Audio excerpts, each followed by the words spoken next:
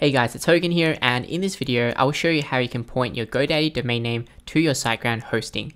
So if you've recently bought your domain name from GoDaddy, but you've bought your hosting from Siteground, then I'm going to show you how you can link it and connect it together so you can start creating your website in just a few minutes. So this is actually super easy, so let's get started right away. Okay, so basically the first thing you'll need to do is log into your Siteground dashboard area. So if you don't have web hosting with Siteground yet, then there's a discount affiliate link down below.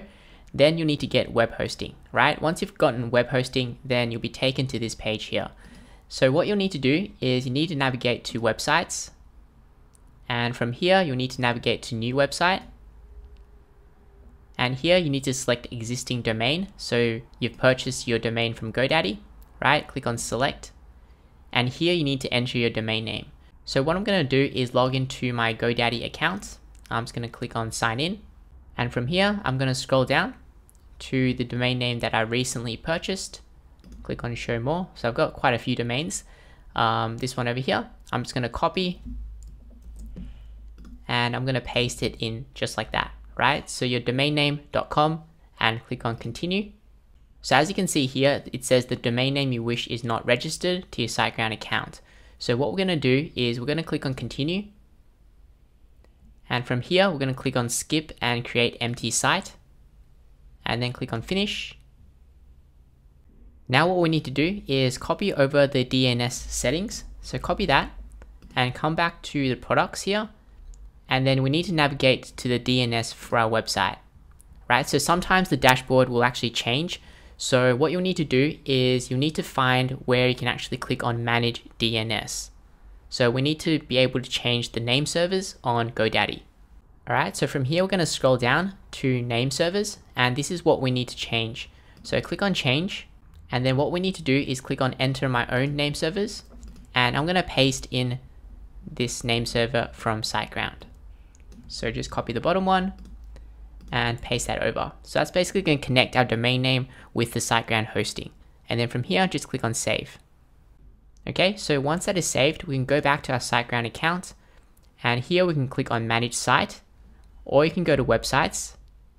Okay, so this is what you should see. So if you don't see it, refresh the page. And from here, we can click on site tools.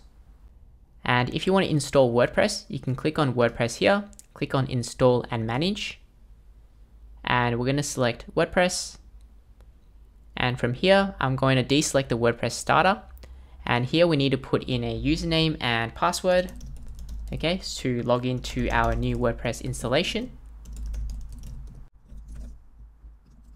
Okay, and then I'm going to click on install. Okay, so sometimes that might take a little while. Sometimes it might take 10-15 minutes for that actually to be installed. So in this case, it was installed fairly quickly. Right? So what we can do is click over here, right, to log in to our dashboard area, and hopefully that's going to log us in, right? So sometimes it does take a little longer, so you have to be patient, wait like 15 minutes and then come back and then it should work, right? So what I'm going to show you now, which is really, really important, is you want to make sure your website's secure over here. So click back onto the site tools and then go to security, SSL manager. So here we want to install a SSL certificate, and the first one is free. So we're going to click on get. Okay, so I think that might have automatically installed. Now, if it didn't automatically do it, then you want to select Let's Encrypt and get, right? So now if you refresh the page, then you'll say it's active. Then you can go back to your WordPress dashboard and you can go to plugins. And then you click on add new. And then here you want to search for really simple SSL and then click on enter. Click on install now for really simple SSL. And then what we're going to do is click on activate. All right. And then click on go ahead and activate SSL. Okay. So that's going to log you out of your WordPress. Now, if you want to log back in without going back to your Siteground account and heading over to WordPress and clicking on this, then what you need to do is you'll need to type in your domain URL.com and then just delete this for now, okay, and type in wp-admin. So this is your login area for your WordPress dashboard. So what I suggest is just bookmarking the page. So whenever you want to log in, just click on your bookmark. So I'm going to log in right now. Okay, so now we're back in our dashboard area. So if we hover over here and click on visit website, so this is what your website or your blog will look like, right? So it looks nothing like a website yet. So what you can do now is start building out your website. So I do have a few tutorials on my channel about how to create a website, how to create an e-commerce store, and I'm going to make one which is showing you how to create a blog as well, which I'll link down below in the description.